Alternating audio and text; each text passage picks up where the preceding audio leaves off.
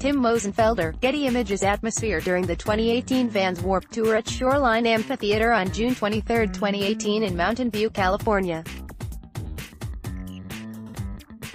More than 200 people have been treated for heat-related illnesses at a music festival in Tennessee, with at least 20 taken to a hospital.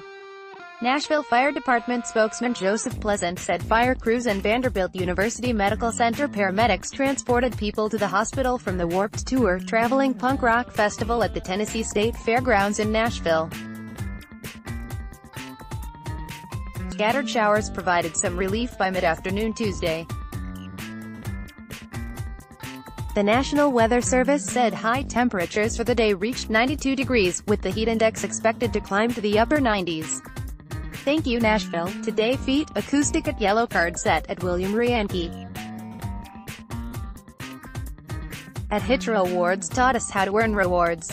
Until 9 p.m.